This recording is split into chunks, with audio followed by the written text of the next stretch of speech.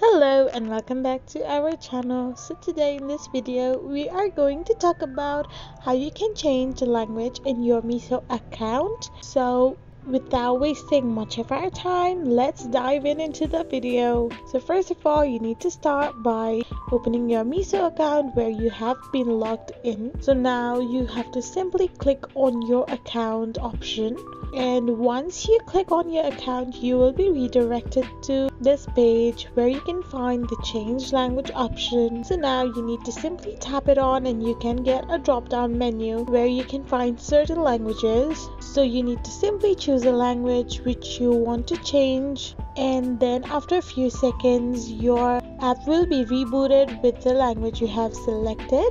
So this is how you change language on Meesho app. I hope you found this video helpful, so don't forget to hit that subscribe button and to give us a thumbs up.